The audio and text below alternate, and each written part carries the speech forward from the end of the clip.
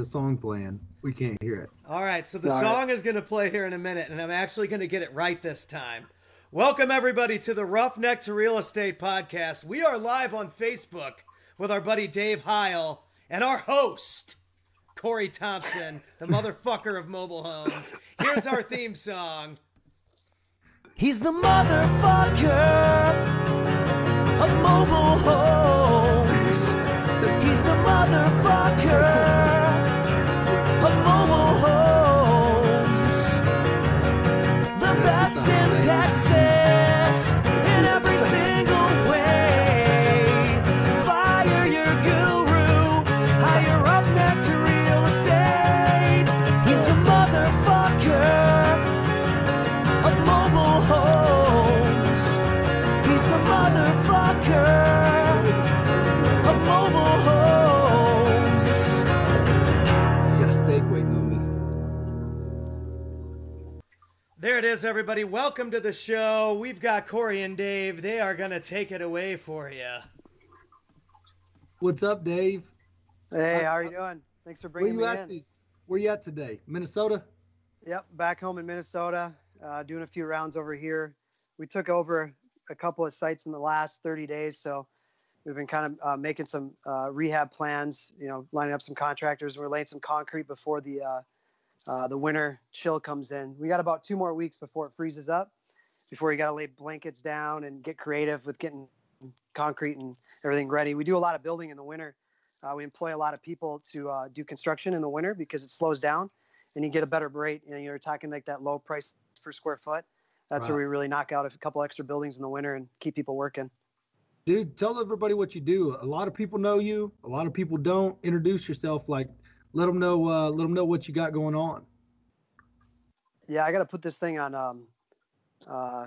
Looks like do not disturb. 1 second. Oh, you were getting a call. Yeah. Okay, I got it now. So introduce yourself. Let the people know what you do. I know you do self-storage. Tell everybody a little bit about how you got there. Back in 2015, I was sitting in my cubicle at Honeywell. I did combustion design for like the homes automation group. So we would design air fuel linkage for natural gas appliances and like the water heaters, the furnaces. I'd work on that stuff all day, and I'd travel around the country and do safety design. And we would inspect if there'd be you ever seen a house blow up with natural gas? I would go in there and I would inspect to make sure it wasn't our device. And I'm a really highly technical, like electronics, mechanical, and numbers guy, So I'd be crunching spreadsheets all the time. And a buddy of mine that lived in my basement back in 2012 or 13, his dad passed away early, and he had like 600,000 or 700,000 that he deployed into real estate, made a bunch of bad moves, a couple of good moves. And he was pretty tight for capital around 13, 14. So he lived in my basement. So we kind of, shot the shit a lot, and we, took stories back and forth. I used to flip cars and get super creative with making income. I just, I always wanted to make more money. I knew there was more to be made, but I didn't have the access or the tools to do it. So him and I would shoot his own place, went to Arizona for a while, kind of, danced around. He's a serial entrepreneur. He owned a smoke shop too, but he came back to Wisconsin and looked at a self-storage deal that was foreclosed. And 8% of self-storage deals foreclosed because they're pretty easy to operate in any economical environment.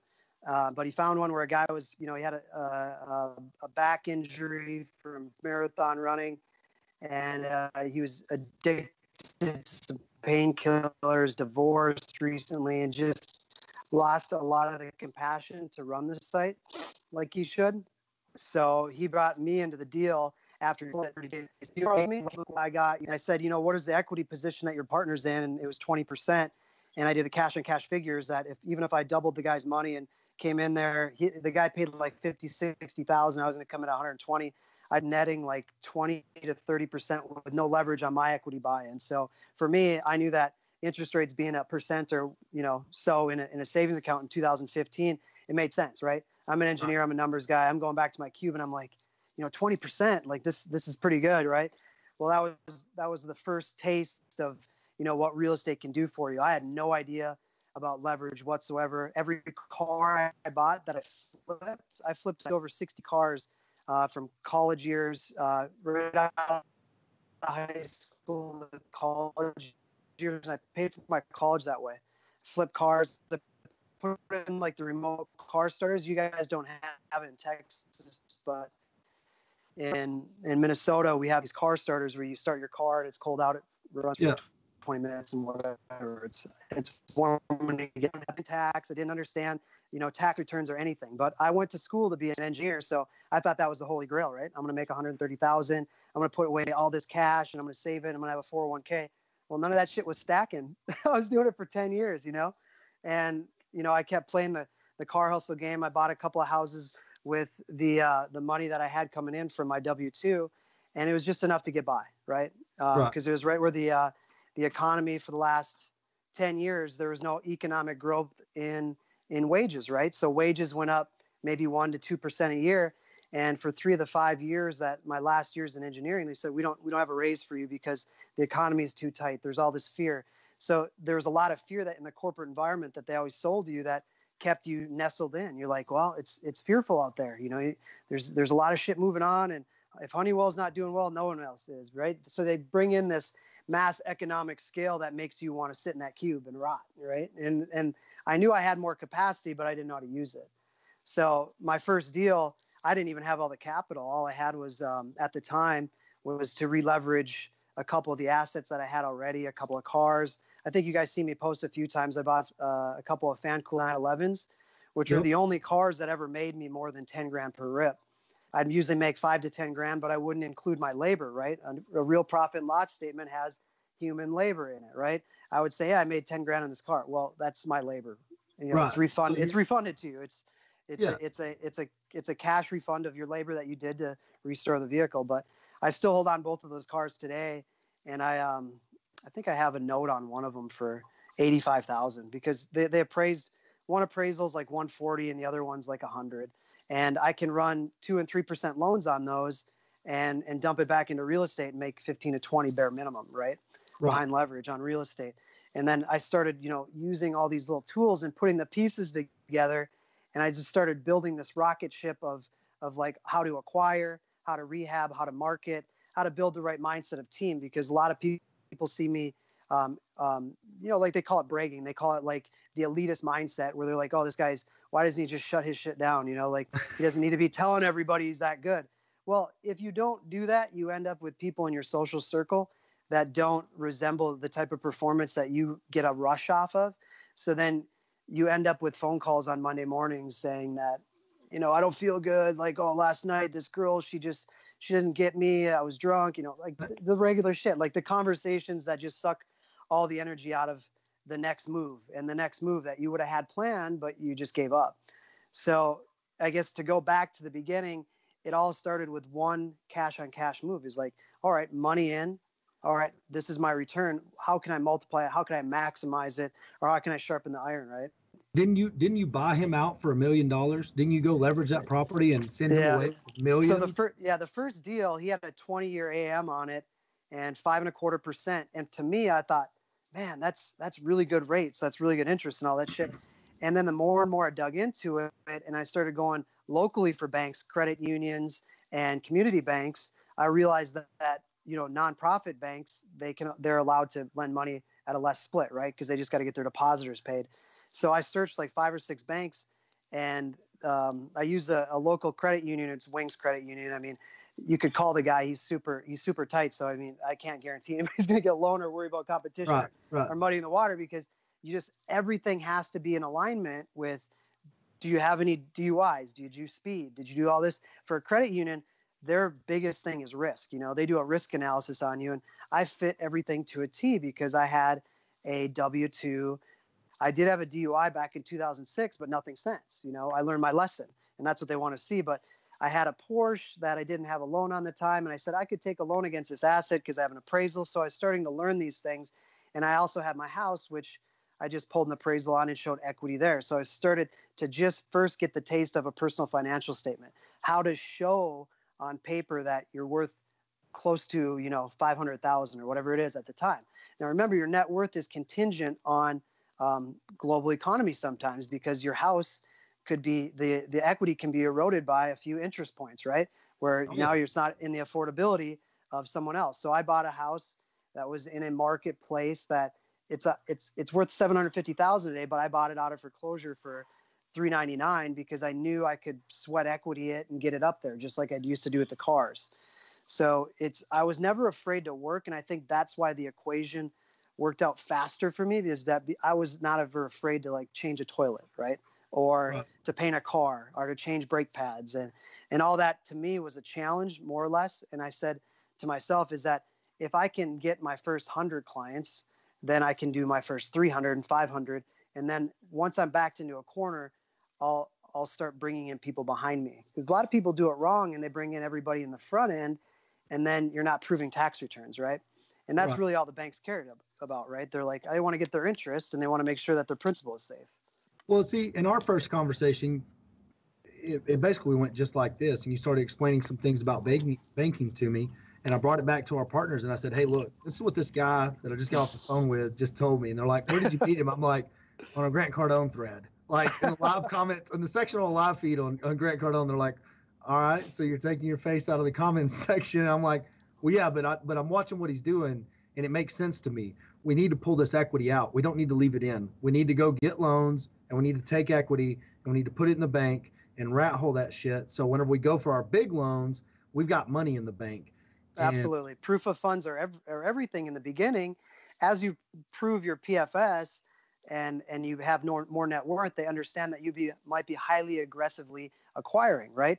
But now you can show recent down payments, and you can show your track history, right? You can say you can show your recent appraisals, which is hard money on the books, right? Where you're like, this is what this net operating was, but it was 40,000. Now it's 80,000. You know, I just created $500,000 of equity, or whatever the cap rate is in the area, where that's real stabilized equity, right? That's their passive flow from you as the entrepreneur, giving back to the bank, and then the bank paying the real estate, and then giving the rest of the depositors. So it's a trickle down effect, right?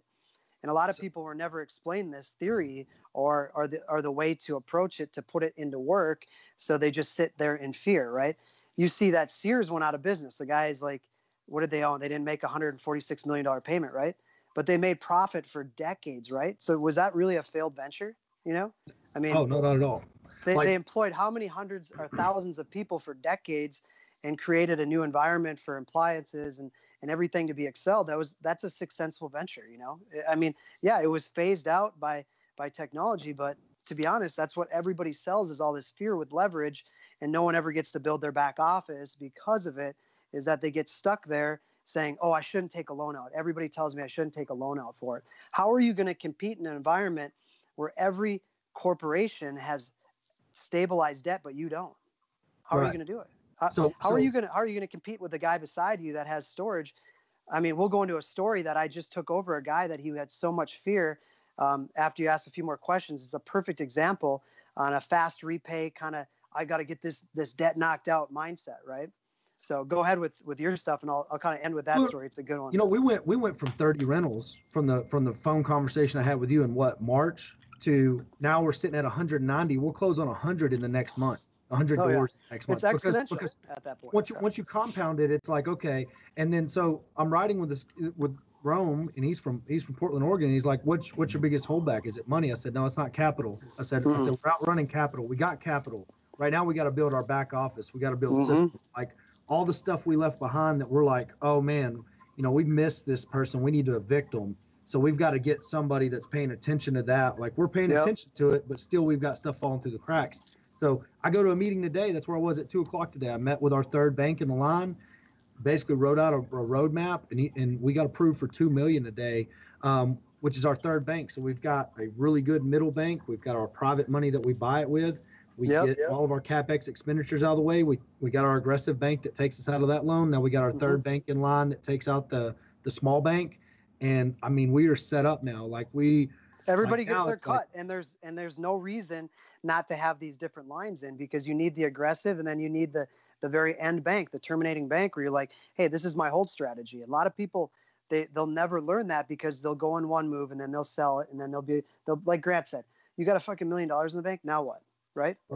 Well, you You're pay dead taxes on it. Like Yeah, you got a yeah. taxable event on your hands. One, Yep, so yep. you've got you got 400,000 due at some point next year. It's like when we went and talked to the bank's like, why don't you sell something or sell this? I was like, well, I'd rather borrow money against it, you know. And he's like, well, okay, so what did that take? Absolutely. Took a personal guarantor. So what did we start? You know, we called up some people, said, hey, we need a personal guarantor. They come in, and it's like if we can get this first deal out of the way, if we can pull this first batch of equity, if we can get $500,000 in the bank, we're set. You know what I mean?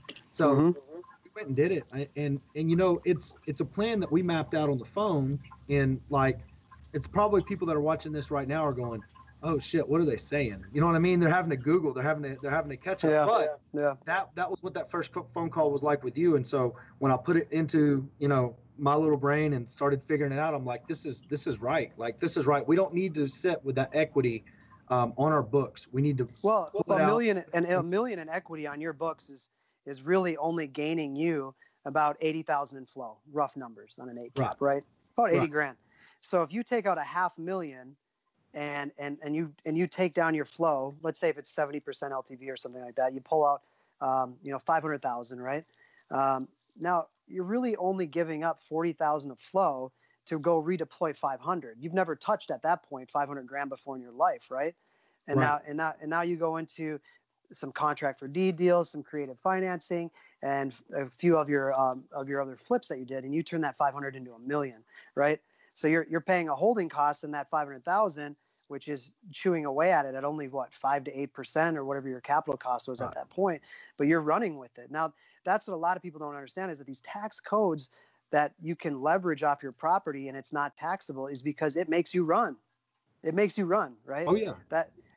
That's why if that deed ever crosses hands, then the government's like, all right, where's my cut, right? So if you can find good assets that can stay with you for decades, that's your stability, because now you've just put on your books equity, you rebalance the balance sheet, put some back in cash, you covered your ass if you have, like you said, an eviction problem or a bad manager or an embezzlement, because this shit happens. It's going to happen. You're going to go through bad managers. You're going to build it's going to build your elite team in it, and it's going to take your entire life, and it's fine. Right. You know, there's no end goal. And so, no, because it's like somebody always asks me, when are you going to stop? I'm like, I don't know, man. I'm in love with the process. I'm so in love with the process. I could literally do this every day. Like, I love the time I spend with my daughter. I love what we get to go do, but I'm also in love with the process. Like, I'm in love with getting to analyze deals. You know, we're taking down a deal in a town of 4,500 people, and this is the craziest deal we're going to do in a long time. I'll be talking about it forever. We're buying it for $250,000. It needs about 300,000 in updates and stuff. The city's going to write the check for 300,000. They handed us a list of contractors and said, "Here, pick one." And it's like a clean pass through right back in their economy, because it's what you always say. Yeah. Hands, you know what I mean? Yeah. So we have to come in from out of town, and we're not somebody's cousin. We're not an uncle. They're not handing it to their brother-in-law, but it's going to the brother-in-law. It's just passing through us. You know what I mean? So just talking that deal and sitting down with the city and saying, this is our plan. And they're like, hey, we got an Economic Development Corporation. Here's a card. Go talk to them. They hand us a list of contractors. I'll be out there all weekend getting their bids. And we're going to get a property that gross rents are going to be $19,400. And we're going to have $250,000 in it. You know what I mean? Damn right. Yeah. And you'll probably end up with, your tax base on real estate will be very low for a long time. Because your entry point, that's a lot of people don't understand too, is your entry point. When we buy for upside, right? So your entry point is the last recorded sale, and your real estate tax is going to be linked to that, and an average of the other price per square foot in the area. So you're going to kill it for a long time before anybody is really going to catch up with inflation and property tax. Oh yeah. So it's great for you. It's great for the economy, and it's great for that little community. Right. And one of the deals they made us make was we gotta let a police officer move in, and I'm like, well, that's a no-brainer. You know what I mean? No-brainer. Like, that's a no-brainer. Yeah. Like, I mean, I invite them home. Like, yeah, that's a no-brainer. Like, what? No problem. He's got. I do that with the local security. I try to do that with every storage facility. I do offer that, because they do some of remote surveillance on public IPs on our cameras. And we'll get a local police guy, to come in there and have his shit there, because come in, do the rounds, turn your little light on, and then it's just more secure. So yeah, it's a home run, man. That's good. Good move. And this is all stuff that we learned, or I learned from a conversation with you, and then how you found Jamie. You found Jamie in the comment section of Grant Cardone post too. You know what I mean? I don't know if Grant Cardone knows how many people he's fucking influencing just from people talking shit on his live. Oh yeah. You know what I mean? Yeah. It's like I look at all my network, all the people that are moving and shaking, and I met them through Grant Cardone, and I've never even met Grant Cardone. So it's no doubt. And he maps it out perfectly. Like the science is there. The only thing people are missing is the action to really dig and to do cold calls and to knock on doors that just it doesn't look right. It doesn't look like someone is taking care of it, because every day someone's getting older, and they're getting less and less enthused to work on their property. Every piece of real estate is owned by somebody, either that or it's in a tax collector's hand, right, or something. Oh, no. Yeah. And that's a lot of people are missing that, is that they're only looking on market. It's like the tools are out there, and you're not going to be able to retain the knowledge until you deploy it. And if you don't deploy it, it's just going to come, it's going to like fleet through your hands like sand, because you can only learn so much without practical use of it. And that's why it's like, I preach to people, I'm like, read a book, understand some of it, but after that, get on the streets and practice it. You've got to go do it. Like, I mean, a guy made a comment today. He's like, I don't want to lose all my money. I'm like, well, you're not going to lose it all in real estate. It doesn't go to zero. You know what I mean? You might lose some of it, but there's people that pay for that education. Like, you know what I mean? There's people that pay a guru 40 grand, come out and lose 40 grand, and they're 80 in. You know what I mean? You can skip the 40 into the guru step. You can just definitely go take action. So tell us a little bit about I see you got a really good partner in Cleveland. Y'all breaking ground. Like, break down some of that. What do you expect from that build? Like, once that thing, how long does it take from vacant lot to I'm at 85% capacity? Like, what have you been seeing in that? Because we're all kind of new at this. You know what I mean? Yeah. So I've only got 4 years, or 3.5, 4 years into it. And remember, my first deal in 2015 in March, I was so new, because I owned 10% of my own equity in a $3 million site, right? I was just basically brushing the surface on it.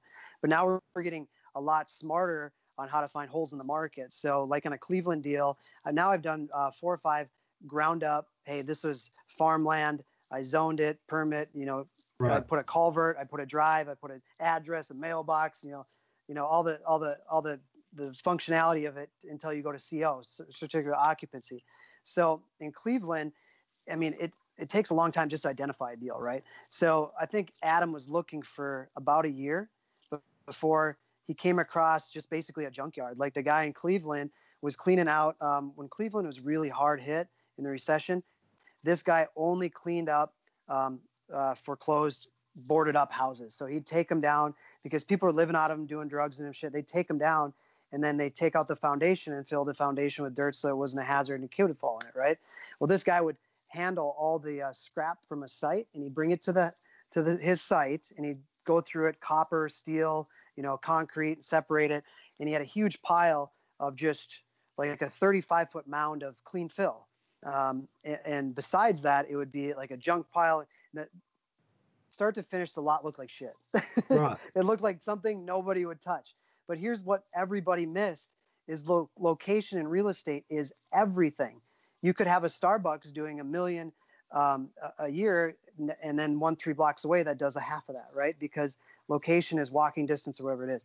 So this property, just this one that you picked, probably because we've been blowing it up recently, is that it has a freeway. I think it's 75, goes over one side, and it's got like a 30-foot overview of it. So it visually looks over the roof lines. So we can do some branding and marketing on top of the site. It's just under 4 acres. And it has Broadway, it feeds a huge industrial area. So you get the guys that do plumbing, electrical, all the trades in the area right there too. And then in addition to that, it's like 15 blocks from Cleveland Indian Stadium. If you go to the Indian Stadium and go to the top, you can literally see our roofs that are going to be copper, shiny, like just eye-catching, the bright red and the copper and all that, everything you need for self-storage, right? When you drive through a town, you see public storage, it's bright orange, and you're like, you didn't even look at it, but you looked at it, That's how you catch clientele, because the next time you go by, you're like, no, I know that public storage on 75. So we found the lot, and it was $380,000. Let's say, I can't remember exactly. It's $379 or $389. But the guy that owned it was an excavator. He's like, hey, I can clean this site up. I'll get this shit all cleaned up. Well, last minute at closing, I'm rewinding in my head as I'm trying to spell this story out. But last minute on closing, the guy, like he said, he couldn't clean up the lot, and we didn't trust him because he was hard up for cash, and we could tell he's like exiting out of here. So we said it was 380 with it cleaned out. That's what it was, with it cleaned up and ready to go. Right. And we said, he made the mistake of bidding it for almost $80,000 to clean it up, which at the time, one other contractor bid it for 150. So we're like, oh, that's a hell of a deal. But after we got close to closing, we didn't trust the contractor, and Adam walked the site with another contractor. And the guy's really straight up dude. Like, he's just a hustler. He's like, I can clean this place up for 40 grand. I can use the dirt on site. He came in with his backhoe and dug down 10 feet and found nothing but clean fill. So at least we knew that the pile didn't have to be trucked out, because when you're trucking out dirt, it's $250 a load. I mean, we're talking hundreds of loads. It would have killed us.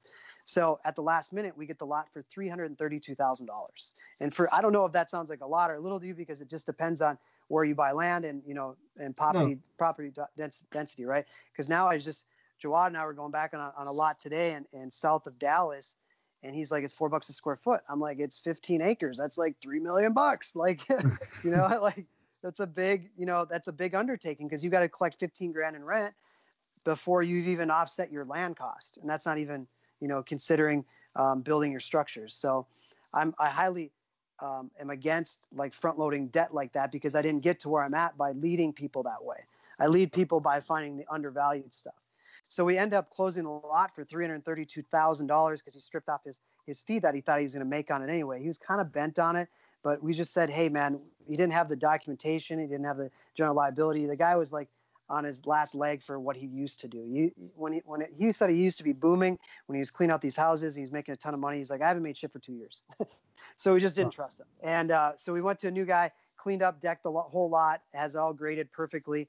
And we have just a little bit of scrap in the back that we're going to take out phase 2. But phase 1, we're going to build 22,000 net rentable square feet. We get every square foot because we build the first phase to be minimalistic, no office. We do all remote management. We put IP cameras up so that they can be remote managed.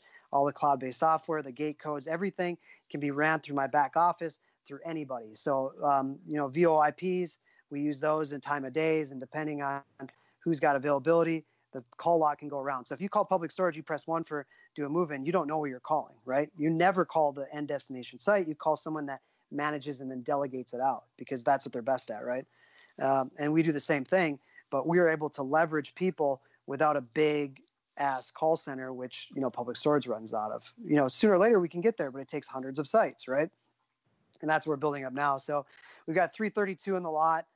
We've got 40 to clean it up and get it ready with our stormwater pond. And now we're going to lay concrete next week. And so what are we at right now? We closed in February and March. Now we're in October, November. We've got 6-7 months into it. And now we're finally pouring concrete. So it takes time, because the city wanted a stormwater management plan. They wanted a grading plan. And our engineer was from Minnesota. And he kind of hit some dead ends a few times, because I made the mistake of using him, because he doesn't have the inside connections like a local engineer would have. Right. So we did get pushed back a little bit on that. We saved about 20 grand in engineering, but we probably lost 3 months. So long story short, we're getting ready to build buildings. The building materials already shipped. So in 3-4 weeks, you'll probably see us putting sticks up after the concrete's set up and ready to go. And so at that point, it takes about 6 weeks to set up about 20,000 square feet, because they put these buildings up fast. This is like real American labor. This is like not the kits that you put together. Like these guys bring and they build the trusses by hand. The builder that I'm using for this deal, they're bringing them in and setting them up in a hotel and everything, because they've been building for us for years. Great warranty. I know the guys, so it worked out perfectly to have them, come down there with 6-7 guys and knock it out. So how many square foot are you going to get on there since you lost a little bit to water retention? How many square foot are you going to get on there? Well, we have 22,000 this the first phase, all ground level. And then we're going to do a perimeter of drive ups. They're mono slopes. So you'll drive up to one side in the back. If it snows, it pushes snow at the back side off the cliff. And I think that on the outdoor drive up, we're going to be just under 40,000 square feet. That's phase 2. Phase 3 is when we get risky. Phase 3 is when we we left I think it was a 15,000 square foot pad to do a 3 to 4 story. There's no limitation on height there. And we can do, I'm thinking 4-story would be the most that we'd ever do. And you see public storage doing it in like South Florida, but the population density, depending on what it does in downtown Cleveland, we can absorb it. But we'll already have the data for the area. We'll know all the call logs. We'll have the idea if it's going to work. Because once you deploy a 3-story, you're talking about 2 million, 3 million, 4 million, right?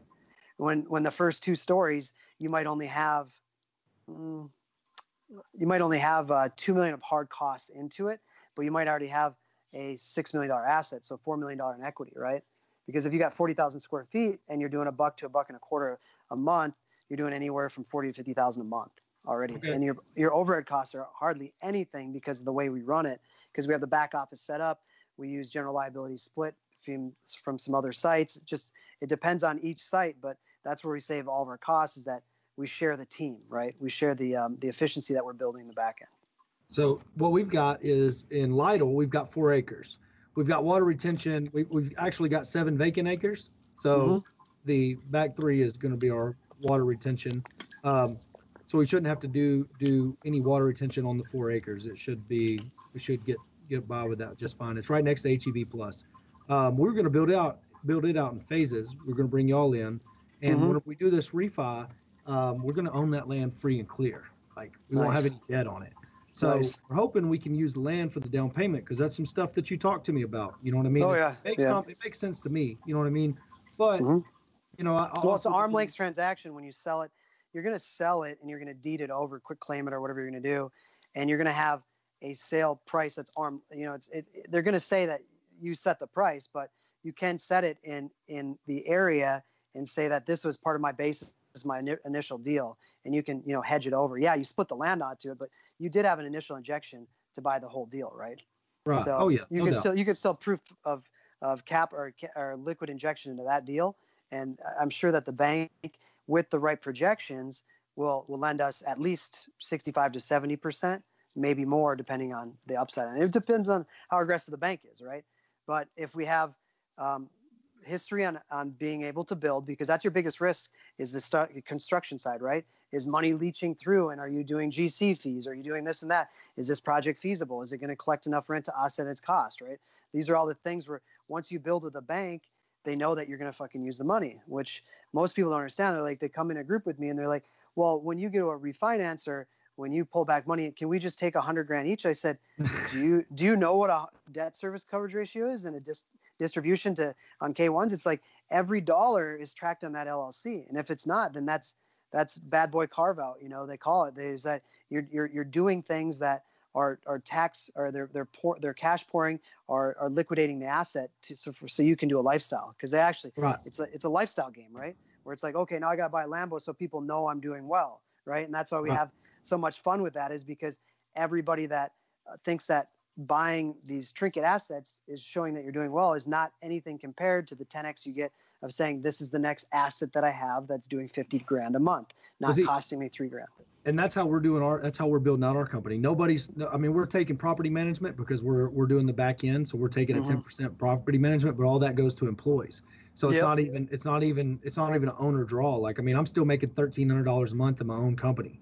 And something that we pulled from y'all was, we don't put hotels on the company. You know what I mean? Like when we have to go somewhere and stay or do something, that's all personal expenses. I was Jamie. I don't know if you can put another guy on here, but when Jamie and I first met, he's like, well, how much do we expense and whatever else? And I'm like, dude, we can't put $1 on the real estate. And he goes, why? And I go, well, every dollar that we put, this is when he was fresh, right? Before I was teaching him most of the leverage game, is that I said, every $10,000 or whatever, divide that by 0.06, that's your cap rate that you're losing out per year. I said, so if we spend $10,000 on hotels because we're trying to save tax, I said, you just lost yourself, $100,000 in equity. I said, that's just not how you do it. So that's why we created the holding structure, is that SSG is a holding company on each one of the properties. So we'll disperse cash to SSG, right? And then SSG can use that to travel.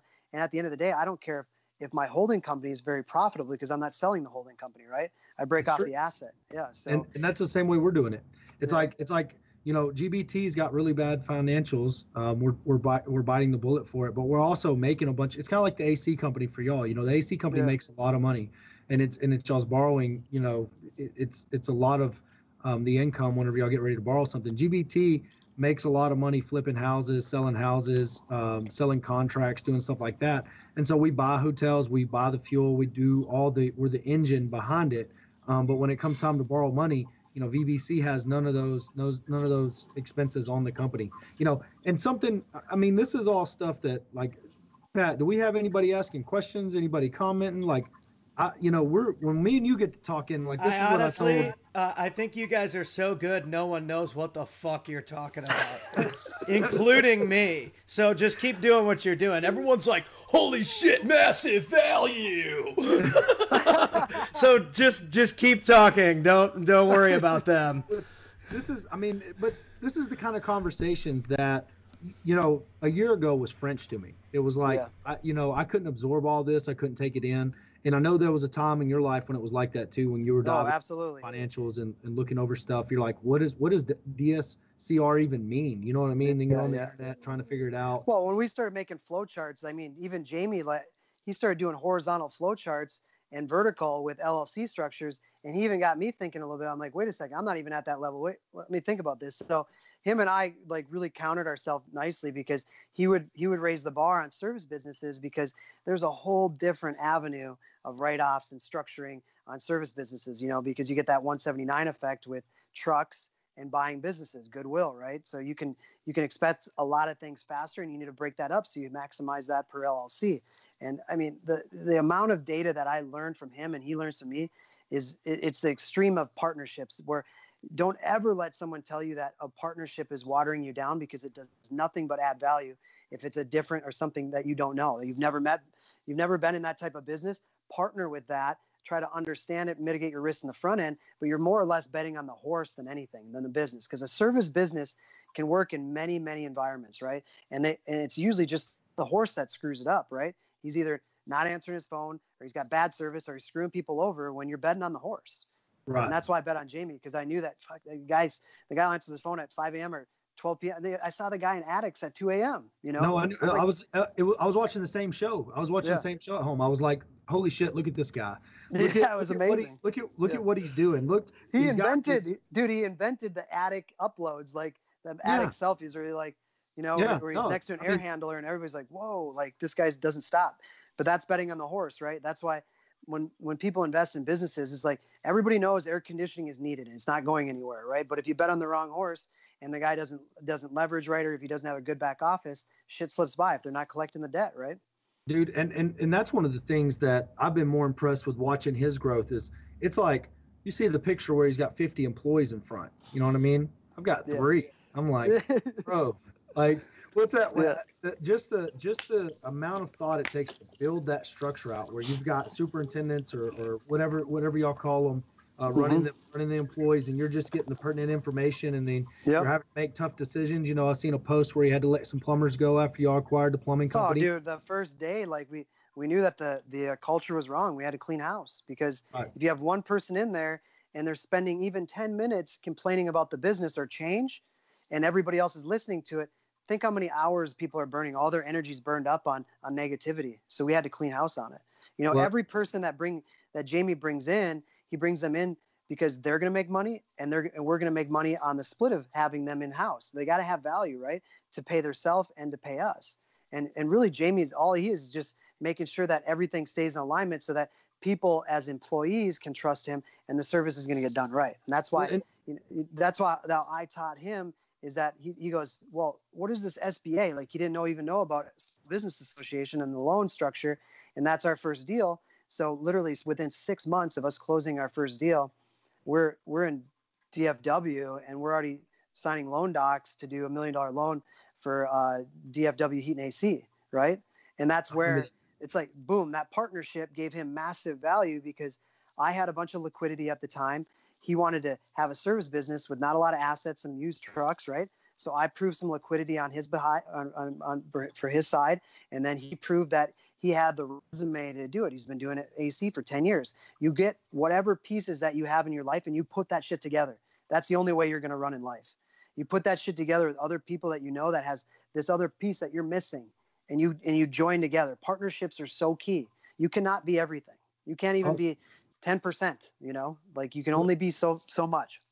My partner is like, we're like yin and yang because he keeps the books and everything else. I was on with Alan this morning. He's talking taxes. I'm like, bro, I hate to tell you, but I don't know shit about this.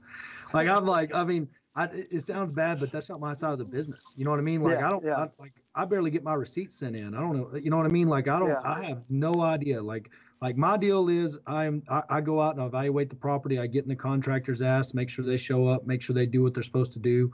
And that's just what we do. But it works, you know, and then when people come in, it's like you're betting on the horse, exactly what you said. You know what I mean? You're betting on the horse. So people want to partner. Well, you bet on the guy making the deposit, that he doesn't take a split off it. And that's why when I went into self-storage, I removed when a self-storage site is doing poor. Can you guys still hear me? No, we can. I got you. Okay. It said poor connection. It said when it's doing poor, it's because of the manager, and it's because of either that or the aesthetics or the location or all three, right? But first thing is you got to remove the manager's power immediately. And then if he has any value, you got to make sure that it's slowly brought back in, because he could screw up everything, right? He could embezzle, he could sell units and take cash on the side. If he doesn't trust you, he's going to trust himself to make side hustle cash, right? And that's how a lot of this real estate gets dirty, is that you have to build the culture from the inside out, right? And that's what, you know, I preach that all the time. I learn more from the people I'm buying from than a lot of the people that are out there selling education. I can look at your mistakes right here. You know, you're 60 years old. I can look at where you went wrong. I can see that fork in the road where you started lifestyle and quit putting into roofs. You know what I mean? It's so easy to just get on the lifestyle, and then you're on a beach and you're thinking you're killing it, and then you look back and your debt service coverage ratio is 1-to-1. You know, what the fuck happened, right? Because all the energy was lost, right? Right. That you have every avenue packed, you know, that people are making, that they're making a good salary. They're you know, maybe you're offering them equity splits. Maybe you're offering a buyout sometime later in a service business, right? Where they can take the business and run with it after you. But you've got to get set up that they feel like you're taking care of them, you know? And the thing about a beach is, like, everybody likes to be on the beach because they like the beach selfie. Like, when you're actually on the beach, you're just you don't do anything but make sure everybody else knows you're there. Yeah, you're just sweaty and sandy. If there isn't girls in a football game, why the fuck are you even there? You know what I mean? Yeah. So once you get out of that phase of life, it's like, look, what do I need to go to a beach for? I need to take Emery to the beach. She gets wore out easy, and then we get off the beach. We got to go back to work. I was talking with Rome yesterday, the gentleman that came down from Portland. He's talking about vacation. I was like, look, I got a lot of work to do. So vacation for me is, I don't want to be rushed back home. You know what I mean? And until I have the back office to where you can walk away from it and you know you can come back 2 weeks later and you don't have to run out to Disneyland, rush around the rides, you know what I mean? With your 4-year-old and then rush back home. You know what I mean? I don't want to go to Disneyland. I want to do it whenever everything is right and everything is running good and everything is running smooth. And less of my DNA is in this business. So, you know, watching everybody, it was kind of funny whenever me and you started really talking shit to each other on Facebook. You know what I mean? When people were like, "Why do you even like that guy?" And I'm like, I know, it's so good. Like, what do you mean? Why do I like him? Yeah. He's so arrogant. He's so cocky. I'm like, have you ever had a conversation with him? Like, have you ever had a conversation with him? Nah. Like, this dude. Like, when we were at the restaurant in Fort Worth, I don't even know where we were, but wherever that restaurant was, you gave me the best advice on parenting my daughter. We're both single dads. You know what I mean? Both have that similar background. You gave me the best advice on parenting my daughter of anybody I've ever had that conversation with. And you look at it, you look at Jamie, you look at what the driving force is. It's dads with daughters. You know what I mean? It's like, and we've all got that background where, you know, we drank in our 20s, we did things, you know what I mean? Looking back, I don't regret any of it. You know, it's a time and place kind of thing. You know, I wouldn't know what I know today had I not done that. Now, am I recommending every 21-year-old go do what I did? No, get out of it. You know what I mean? But they didn't have the exposure of or not everybody had an iPhone back in 2000, 2002, you know? And that's really why the data is becoming so much faster, where people are like, you know, that lifestyle is there. I was never told that I could become a millionaire in 1 or 2 moves, right? I was never told that. And now I don't even look at 10 million as that it's a big deal. I look at the people in my group, making them all millionaires, right? And I used to talk about this, and it would be this sinking, like I was getting away with something when really you're not. You're pulled down by by middle-class mentality saying that that's not possible. And Right. you should be very, very happy for where you're at. And you should not go anymore because there's all that fear on the other side, which really that's all they're selling you is something to stop because they haven't started yet and they haven't found out what they truly want to chase. Right. So it becomes very easy to be pulled down. And that's what, and look, guys, if y'all are liking this, share it, whatever. Look, Dalton, our high school kid, you know what I mean? He's 18. When I first meet him, he's going to college. He's going to join the Navy. He's doing all these different things. Now he's negotiating owner finance transactions. You don't even know what interest rate is. But he picked up Rich Dad, Poor Dad off my desk or Jacob's desk, somebody's desk around the office, started reading it. And now he's making owner finance offers. And literally in his spare time, texting me, he's like, I got this guy. He's going to owner finance 5,000 down, 12% interest. I'm like, nah, bro, 6% interest. Yeah. And he's, and I mean, he's just hammering away. But he's at 18. You know what I mean? When he realizes unbelievable how much potential. this is, he'll knock out probably 60 grand on his first move, and it'll change his life. He'll go buy a jet ski, no doubt. You know what I mean? Like he'll go buy, but then he'll come back. You know what I mean? And it's like, look, that was great, but what if you could have took that 60 grand and made it pay you $600 a month? Your jet ski payment would have only been $250. You'd have still had $400 for gas. You know what I mean? Like, well, it's reverse leverage. Yeah, I mean, where are you going to place it, and where are you going to? It's after tax utilization. What are you going to do with it? Does it really solve your problems, or does it make you feel better? No. I mean, the only reason you see me buy stuff is because it immediately chunks out or carves out some of my tax that's coming up, right? Like the trucks, the snow plows, this and that. I immediately have a place to deploy it. Like even the first class tickets. When I pay $600, $700 for a ticket, it's only costing me $450, right? Everything that I hold on. Can you still have me? Yeah, we still got you. Oh, I want it. Everything that I spend, I look at as 55 or 50% or 53% utilization, because my federal tax, anything over, most people aren't doing this math, but anything over $250,000 in income, even after you do accelerated depreciation, holding companies and all this shit, and you knock down a few million in annual income down to 250, everything after 250 it's 50% tax. So if you don't use it to expand your business, the government takes it, right? 50% of it. But I mean, you guys don't have it in Texas, but in Minnesota, you got your federal at 37, right? 37, 38, or whatever it is. And my state's at 9.8% after $250,000. So it's highly advantageous for me to redeploy it to the people that I trust and the assets that I know to multiply it again, right? That's exactly right. Yep. And that's why you hear people talking about tax, and you're like, you're not either sophisticated enough, or you haven't done the math, or you don't even have a CPA.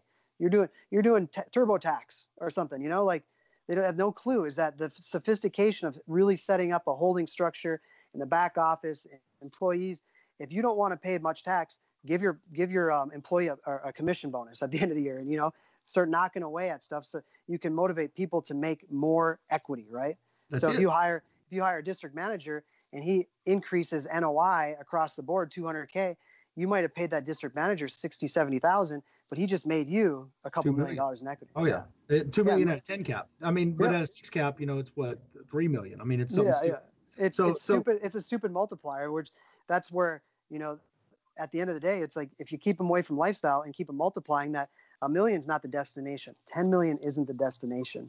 It's tens of millions where you can step back a little bit, take that Disneyland trip and say, calls are forwarded for 3 days or whatever, Right. But you're still the leader, because if something happens, it's still hitting your inbox, your email. We need you, That's it. And look, I grew up in Groesbeck, so we call it running it like a ranch. Like, you ask any rancher around here what he wants to do, and he'll say, if I could just make this ranch make any money, that ranch is making money. You just ain't paying no taxes. You know what I mean? They're writing off everything, because everything in a ranch is tax deductible. I mean, everything. Top to bottom. Yeah, you can break even for a decade, and that's exactly where my the mindset of my parents were. Is that, oh well, we should take cash in and then not show that. I said, how are we going to maintain a debt service coverage ratio? They're like, well, what is that? So I brought my dad out of construction for over 40 years. He immediately went in after high school. It's a smaller town, Bismarck, North Dakota. And he was construction manager. He worked himself up to the foreman, like top guy in the area, but he would never break, 100 and some thousand a year. And I doubled that the first 2 years that we started investing, So he really he really saw the value in being able to set his own hours. And then, you work late and you feel, oh, this is great. I worked late for myself. Like, you don't even count it, versus being like, oh, I worked late for the man again, But if you're in the right group and you're sharing opportunity right, where it's not like this glass ceiling, no one ever feels like they're being overutilized or not feeling their full potential. That's right. And see, so we're setting it up. I mean, I don't know, like we feed our tax account first, our reserve account second, and then owner take. I think we're about to start taking dividends. Like I think it's going to be paid quarterly owner draws the next quarter. But it's something that it's a path that we're forging, that I feel like you're forging a different path, but the same path. I mean, you're growing rapidly, partnerships, getting in a lot of different markets. We're dumping. I mean, I don't need, Jamie has a really good air conditioning base. I have passive income from him.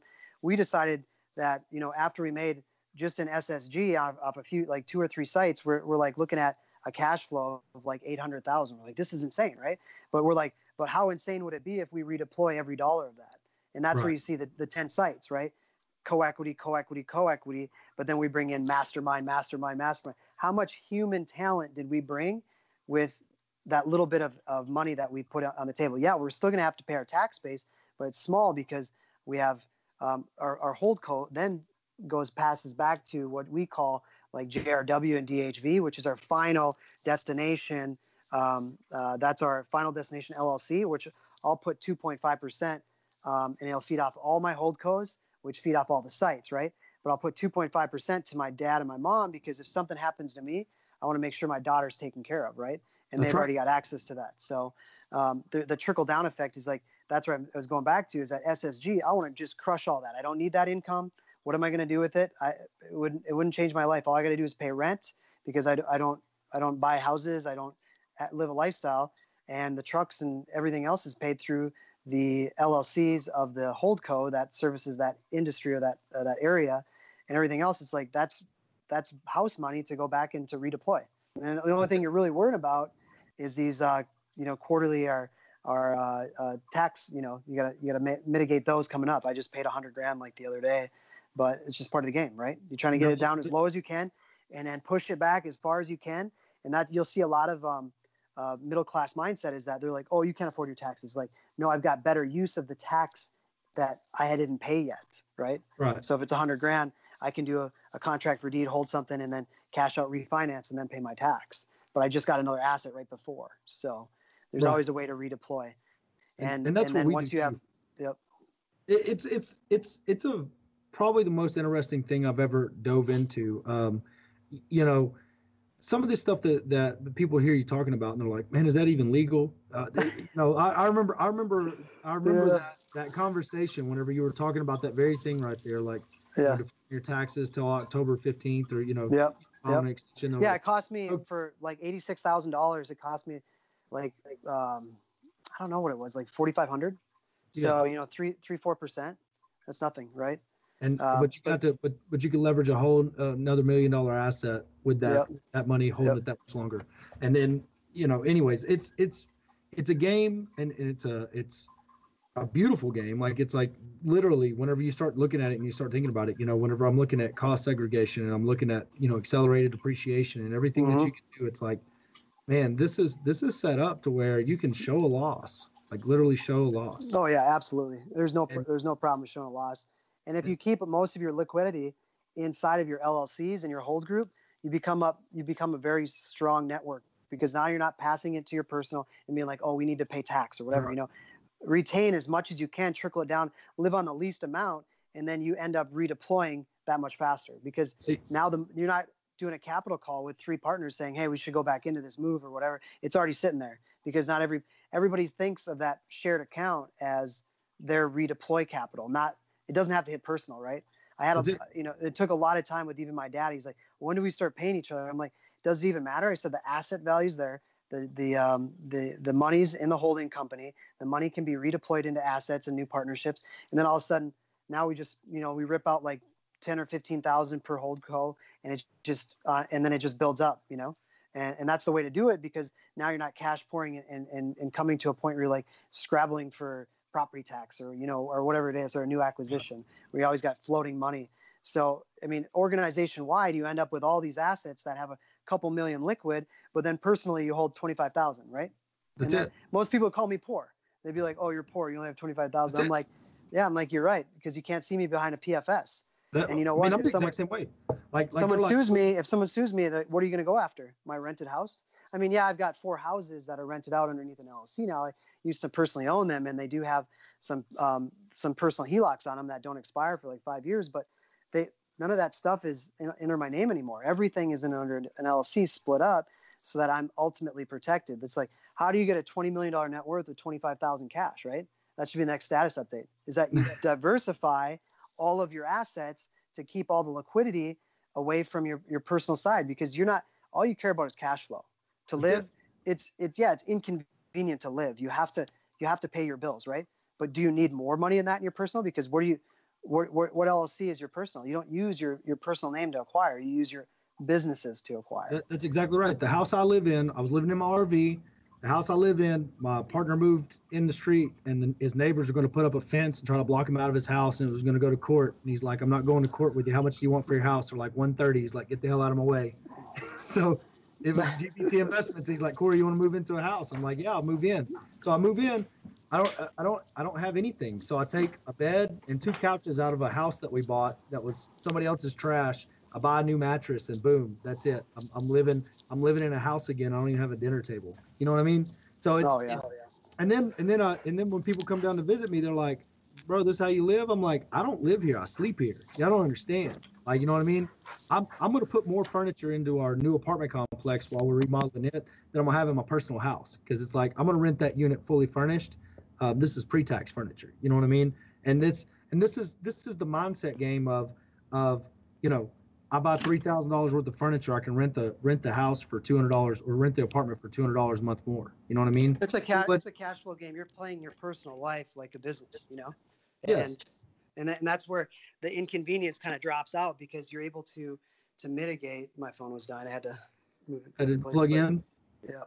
But that's where we as entrepreneurs, we look at everything as a business. So right now, I'm sitting in a house. I don't even know how to turn this camera around, but let's see. Oh, that's a screenshot. So we can see there. We can see it. Oh yeah. So this house is on a lake. You can see the boat dock back here, but it's 6,200 square feet. It's worth about 1.5. The property tax insurance, because everything is ran like a business, right? I look at it before I rent it. Property tax insurance are $30,000 a year. My rent cost fully in is it was $6,500 the first year, and I think it went to $67,000. So I'm only paying for them to hold the nut and the bag, like what, $3,000-$4,000 a month, right? To live in this lake house. So I get the experience with my daughter to be able to go on the lake, to have a jet ski or whatever, laying around, and then we can do an ice skating rink back here. But it's ran like a business, because it's a personal choice to say, I'm not ready to take $1.5 million or $1.5 million house risk, and there's really no value. And that's where we go back and forth with the Ryan Stewman approach, is that no, the best money is made to own where you live, because all your payments go towards equity, which no, they don't. With equity in a house is all speculated, because it's wear and tear. My dog, it's dog hair, whatever, scratches the floor, like that. All that stuff is depreciation, where you get that on a P&L when you have a property. You have a trailer court, you get 6% of that to rehab and repave and to fix, water, septic, or whatever the case comes up, because that's on your P&L. But you don't get that on your own house. That's just your own blood, sweat, and tears. and the thing about it, like what he says is completely false anyways, because a mortgage doesn't flip until 10 years. You know what I mean? Yeah. You're not paying more principal than interest until 10 years on a mortgage. When the 30-year note came out, most people didn't realize that housing value went up because of the affordability, right? If you look back 20 years, you didn't see many notes over 15 years, right? And then all of a sudden notes went to 20, 25, 30. I shit you not, they will go to 35, 40 years, right? Because that's how you pour capital into, and that's how you pour net worth and consumer happiness, as you build equity in their house, right? Now we're taking a HELOC. Now we're going to go put more stuff on credit cards, and then we're going to go on a trip. Yep. So that's really, most people aren't keeping an eye on that, and that's where most of the balls are moving in the court for the home equities. But if you get caught in the wrong time, it's just all speculated. It just all disappears, you know. Overnight. Pat, Overnight. we got any questions? That's like nobody knows. Corey's a really big Ryan Stewman fan. I don't know if our viewers know that. Big fan of the hardcore closer. Big fan. That's a joke, by the way. So yeah, that's all I got. You guys continue doing it. I think what you're doing is phenomenal. The most important thing is that we use Ryan Stewman as it's a big learning tool for the community, because it's the exact opposite of how wealth is actually built. So he has the toys, he has the house, he's chasing everything that has a cash poor effect on your life, which I did that as an engineer. And I learned that even if I invested all my money into 401ks and I paid down my house, and if I did everything available to Dave Ramsey mindset, that I would not have $1 million net worth by the time I was 50. That wasn't good enough for me. You know, that's just not it. You know, Ryan's big beef is with Grant Cardone. I don't know if he actually believes what he says, or he just wants to go opposite side of Grant Cardone. You know what I mean? Let me flip my hat around real quick. Oh. So he just wants. he just wants to be on the opposite side of Grant. That's because whenever you watch him break down the numbers, you know that that he's just not a numbers guy. It's just not realistic. He is a flashy nice guy. I mean, he's a nice guy, but I mean, I've met him in person. He's just cool. he needs the flash. He needs the sizzle so he can sell the steak. You know what I mean? Well, yeah. If you don't have the P&L, you got to have the flashy car, right? That's it. It's one or the other. And that's really it, And it's like, look, if I had something to sell, I'd probably dress a little better. I'd probably, there's probably a lot of stuff I'd do different, but I don't have anything to sell. You know what I mean? Only thing I want to do is go find my next deal, go find my next equity play. We raised rent $300 a month and added $800,000 in net worth in 30 days. You know what I mean? Yeah, that's wild. So that's what I want to do. You know what I mean? And I'm gonna probably set you up with, in the next 6 months, we're gonna go to a lot of life insurance type of money, where they want 10-year interest only notes, where they don't even want to manage the principal because it's a nuisance to them, right? They want to make sure that the interest is paid. The investors on life insurance, just like I have a life insurance policy, I put $100,000 into it. It's worth $12 million day one, right? So if something happens to me, everybody's taken care of. My legacy continues. Most people don't understand that, but within 7 years, you get full leverage out of that money, that cash asset value, right? So within 7 years, I can take a loan against my own life insurance policy at 5%. So did that money really dissipate? No, it has a holding cost at prime rate, right? But that life insurance money is collecting faster than you believe because a lot of wealthy people want to pack it into something that's making interest, right? It has a fair market value, cash value. It needs to be invested. It needs to make 3 to 5% at minimum. So I'm getting offers at 70% LTV, non-recourse, where the only reason they'd ever come by you if you cook the books. If you cook the books and said that you were netting 300K and you were running 200, now you have a PG. They'll sue you. Right. But anything else, it's like if you're running a real business and you're making money, they'll write you checks for $3 to $5 million at 70% LTV. You build up a nice portfolio. I mean, obviously it has to be like big parcel stuff, like a 50,000 square foot storage facility or a 50 unit apartment building, or, something like Austin Good, like 90 townhome development, right? Where you can just drop an egg, 10 years interest only. Everybody's like, well, you're not paying any principal down. But if you're an elitist mindset, all that principal that you would have put down, you put that back into the property and rehab it and expand it, right? And you make the service even better. So in 10 years, if you haven't chased inflation, which in 10 years at 3% interest, you should be capturing 30% equity nearly with inflation, right? The smallest loan or the largest loan you'll ever have is day one, right? That's it. Because in 10 years, a $5 million loan that I take out today is gonna be like, man, that's a small loan. That is a small loan because your money's worth less. Your money's worth less, and your assets worth more, your cash flowing more. So then you have zero risk when you're at 30 to 40% LTV and someone's like, hey, I want to take out your debt. Okay, now I went to 7 million. When I first met my banker in South Florida, I met this guy named Ronnie through my banker, and and he said he's cash flowing like personally $300,000 a month. And he was just a normal guy, just buying commercial real estate back and forth. And my banker goes, yeah, but you know, he's got a $7 million loan on a building he bought in 1970. I go, sounds smart to me. Yeah. For him, the banker's like, that's a lot of debt. And then I'm like, dude, his cash flow is $300,000 a month. I mean, I think he's doing pretty good. No, he's not hurting at all. Like, and that's the thing that I try to explain to people every day. I'm like, look, you know, if I take out $100,000 loan today and I still owe 80 on it 10 years from now, $100,000 might not buy you a candy bar in 10 years. You know what I mean? So it's like, it's not going to, you've seen a few deflationary times, but there was not as much, the data was not as fast. So in the 20s, you know, in the 30s where there was some deflationary, I think the economy dropped 20-30%. Can that happen again? I don't fucking know. But the data says that it's going to happen faster because the 2001 and the 2008 recession, look how much shorter it was, right? 2008 recession or the 6 and 7 recession. If you go back and you had it looked at in hindsight, you're like, shit, I wouldn't have sold anything. That was short. I would only had to pay in for 15 months, you know? It's a hockey stick.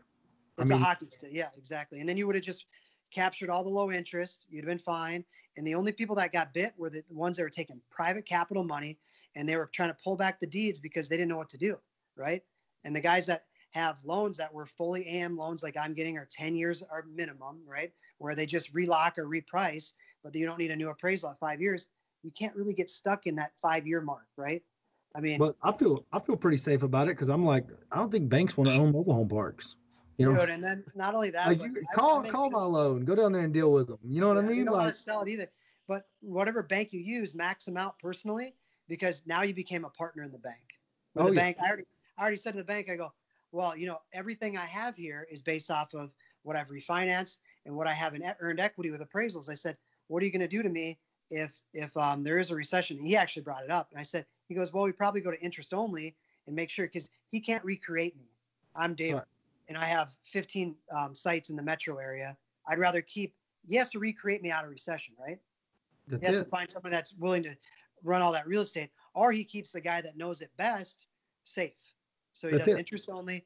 He does some deferred payments. Maybe he makes me sell off one investment and pay some deeds on the other ones. But that's what Donald Trump did. You know, when the times got tough, he had to sell a few assets, liquidate, reorganize, and you keep majority of your net worth. So even if my net worth drops 30% for a year and a half, I'm not going to panic. I'm not going to buy new shirts every day, but I'm not going to panic. I wouldn't. No, I'm not. Look, our stuff's in more demand during a recession, anyways. Oh, it's like what you know. If go ahead, knock $650 a month rent off the map during a recession. Good luck. You know what I mean? Good luck. Good luck. I don't know what to tell you. Storage locker. So you got a storage locker and it's a 1-car garage, and you're paying $200 a month in Florida, or you're paying $100 in Texas, right? Where are you going to put your shit when you get kicked out of your 4,000 square foot house? That's it. A 1-car garage. Another storage yard. Yeah, that's it. You're going to have to move. And then people will judge and they'll say, well, you do self-storage. Like, if I didn't do what I did, they'd lose everything. So I know people that have had their stuff in storage for years and they pay the bill. It's on autopilot. They don't even know. There's people that use storage right, and there's people that use it wrong. But without storage, what's your option? Nothing. You got to go put it in grandma's garage. She doesn't want it in there. You know? No, and the build cost is so low. It's like, look, it's when I looked at the hard cost of building an apartment or something like that, and it's like $105, $110 a square foot, and I'm like, okay, you know what I mean? Then you look at storage, and it's like worst case scenario 25. You know, like, okay, $1 a square foot, $1 a square foot. Which one am I going to invest in? You know what I mean? Like, but the back office is so much more sophisticated on storage because it multiplies so fast. Because your guy that had, your guy that had 1,200 units, right? He could probably feel the burn already. Because I did the first. My dad still lived in North Dakota. My parents and I did it all myself for the first year. I think about a year. I had to get my dad's income like almost double from what he was making in his in a construction gig. And then he finally moved over because I was against the wall. I had one administrator and she was like working like 25, 30 hours a week. And besides that, it was just me. And I was just like, no matter where I was at a closing or if I was putting up a new LED light, an external light, or I was at state storage, you know, like in the grassroots, I was like doing voice over recorded contracts, and then I would email them the contract later, and I'd move them into the unit all out of my phone as fast as I could. And I knew that once I knew it was there, I'm like, all right, I can do this from 7 a.m. to 9 p.m. And if it's going to get me, my family, and some partners and elite people around me, I'm going to keep doing this. Right. Because that's it. That's it. And the best part about that is, like, at least for me, I'm like, man, we should have hired sooner. You know what I mean? Every employee we've hired has made us more money. But you know what I mean? You gotta be, it becomes like such a mental break to be able to break a part off of what you initially built. There's so much ego behind it where you're like, no one else will do it as good, but it's your job to make that next person as good or better. And that's it. Yeah, We're buying a mobile home park. We're closing on a mobile home park this week. It's owner finance. It's got a $91,000 NOI. We're buying it for $300,000, putting $50,000 down on it. Cash on cash is in the months. You know what I mean? Yeah. But the funny thing about that deal is, like, somebody's like, what is that? And I said, that's Diana. That's our bookkeeper. Like, that's her salary right there. Damn right. Like, we hired Diana. We bought this. Now the park is servicing Diana. Now that entire part of the puzzle is taken care of, and you put that chip down, and then you go to the next one. Yeah. Yep. And then you don't have to handle those conversations anymore. It's just like Jamie. I can't even get him on the phone anymore without texting me, like, call me, because every one of his calls goes to an administration, so she can filter him and figure out where it goes. Because we know where our time is best utilized. And that's where you grow your influence, you grow your team, and then everybody dominates together. Well, dude, I appreciate your time. I don't know if Pat's got any questions for us. If anybody popped up, anybody. We did have a couple questions. Let me scroll back through. We had one that was really good. It says, I'm scrolling back through. There was a lot of them. Okay, so it was Andrew. What is the long-term play to remove that hard work and dollars as you beat the tax game now via reinvesting in people, systems, and properties/projects? Does that make sense, or you want me to repeat it? So he thinks that the tax is going to catch up at some point. That's what it sounds like. Yeah. So at some point you are going to pay more tax, but that's your choice to stop growing, right? Now you have a $3 million personal cash flow or something like that, right? Well, you got to pay the tax at some point. Yes, I agree. But how on a percentage basis, how much does that tax affect you when you have a $3 million, $4 million, $5 million personal cash flow? It's trivial at that point, right? Because now you're netting after tax $1.5 million to $2 million, right? But right now, if you pay all that tax up front, all your growth is cut out. Everything that you should be thinking about in the beginning is growth. Redeploy, push forward. Because in 5 years, when we're not buying trucks anymore, we're not doing cost segs, or everything else catches up.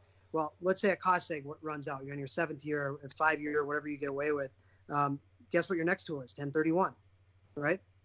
That's you're it. Gonna, you're going to 1031 that investment. Now you're gonna know that ball is moving, because you're gonna have a CPA and accountant saying you're running out of time here. You got a ticking time bomb.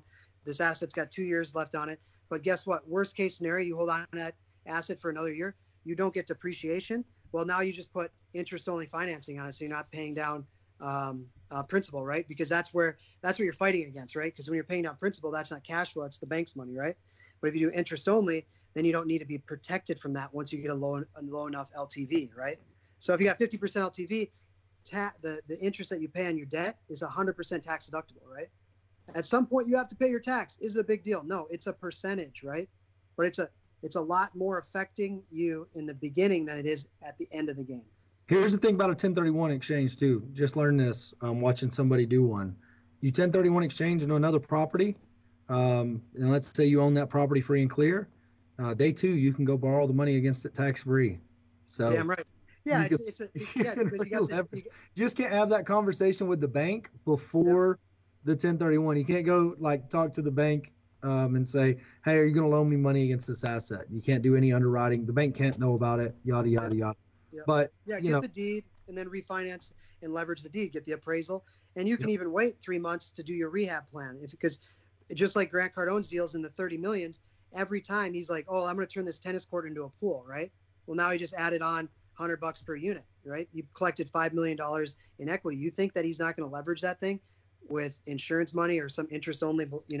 He gets capital just like all the other big boys. Is that interest only? Okay, let's put at 70% LTV. All that capital is back in his account, redeployed. That's it. There's always in the 1031. People think that this is not legal or what, you know. The 1031 is only there for one reason, to make us worker bees, right? That's it. To keep the money moving. If you held your $5 million in assets, and then you never had a 1031 available to you, you wouldn't want to sell and up your game, right? Because you can put it right behind leverage again and go again. And if that 1031's not there, the shit would hit the fan. That'd be like taking out your tax deduction on your single family, right? You say you take $10,000 a year in interest on your single family, and they're like, oh, we're not going to do that anymore. Right? They already lowered it from $1 million to $750,000, I think. I don't know, but that's already lowering how advantageous it is for people to buy, because they're like, that's their biggest thing. They're like, yeah, but I could write off the interest. $10,000 in interest on your house is saving you $3,000 in tax. Is that worth taking a $500,000 risk to maintain it? Not at all. Yeah, Andrew's actually still on here and said thank you. That's actually exactly what he was aiming for. So cool. Appreciate that, Who guys. else, Pat? Who else got something? Cody says this is mind blowing. Bunch of people are going to come back and watch some replays. A lot of people stayed with us. That's awesome. That's pretty much it, because I did reset my phone a couple times to get comments, and I was jumping back and forth. But yeah, man, you guys, it was awesome. Dude, Appreciate it. Guys, like, where do they need to go, Pat? Where do they find us at? We're on all these other places. So where they can... I record all the audio now, and I extract the audio, so you can find us on Spotify, Google Play, Stitcher, and of course Apple iTunes podcasts. Once we're done here, I'll export all the audio and I'll load it all up. We did have a couple audio connection things, but it still went. So I'll go back and edit it the best I can. But with a mobile connection, at least we can access anyone, which is awesome. So we appreciate you being on, Dave. Thank you so much. And where can they find you, Dave? Where if people want to partner, give the people or they your got links. money they want to Give deploy? the people your links. Yeah, where can they find Well, you? you can reach us on statestoragegroup.com. There's a link that about us. There's a 1-800 number. You can leave a voicemail. Maybe you got a property that you're looking at. Does it make sense? We got underwriters that go through it and take a look at the deal. A lot of people reach out through Facebook Messenger, which I got a guy that's trying to dig through it right now. There's just a lot of stuff there, man. It gives me anxiety opening up that thing, because I want to be purpose driven, but I don't want people just to send me garbage, because they get the chills. They're like, it's hard because you want to respect people, but they'll just send you garbage too, just to see if is this deal good? It's like, no, you got to put the time and money into it, or you don't get the respect. So if you're going to send something to my inbox, be very thorough, well analyzed, do occupancy checks in the area, price per square foot for land, zoning, setbacks, wetland, all the stuff that you want to put into it, because I don't have time to analyze 1,000 deals. Put it in y'all's group, the Anti-Guru group. Yeah, and tag you in it, and you'll get hit by 40 answers from the best in the business, and then you might even see a couple get into lock horns and argue over what the best thing is. You know what I mean? I know. Because that's where we learned. I mean, think about how much we learned just reading comments. You know what I mean? Like, absolutely. Do I jump in on this fight? I don't know. It seems like they know their shit. Like, online marketers were taking a beating for a good year and a half. It was pretty fun. So yeah, but before they made Bitcoin, where it couldn't be on Facebook no more. Hey, if Bitcoin wasn't here, I don't even know. Like, dude, if I was just this boring guy that did storage and cash return, and I didn't make fun of Bitcoin and marketers and Lambos, I would have like 2 views. You gotta stir the pot. Dude, no one's gonna listen. Like, no one cares. You have to make a little bit of commotion, and you gotta stir the pot. You gotta make people think, because if they just take the easy road, they just live a life in a washer machine, right? Go to work, come home. Go to work, come home. What else is out there? Who else can I help? Who else can I build around me? It's not a bad thing to build like just an elite mindset around you, where everybody on your team is very intelligent or knows more than you do. That's not a bad thing. And that's I'm throwing in a mastermind. I got invited to an invite-only mastermind by a dude that's got 30 years in the business, and it's costing me $12,000, but I'm getting in there. They meet 4 times a year. There's only 40. They're from all over the nation. They move it around the nation.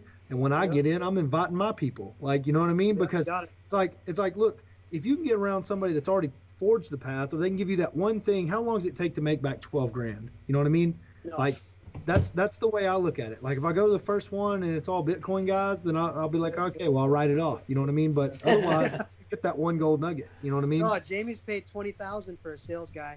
to come in and say, you know, this is how you come in and this is how you take care of a customer and make sure that A to Z, they have everything they need for their, so that they don't have to call us again if the heating season's coming up or cooling or how to close a sale. And within the end of the day, they made that money back.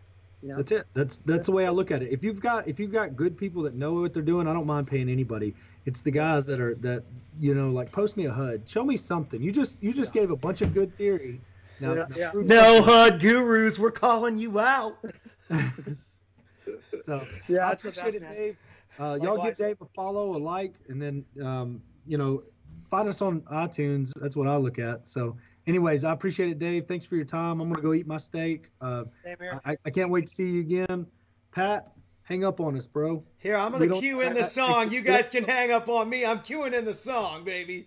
He's the motherfucker of mobile homes.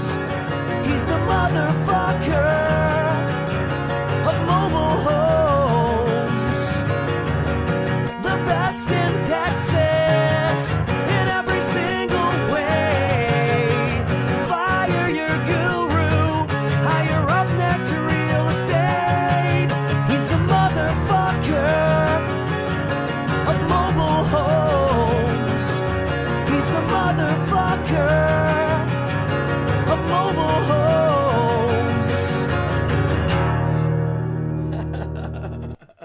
Hope everybody enjoyed it. We'll see you guys next time. I will upload all the audio to the podcast sites. We love you. Thanks for the support.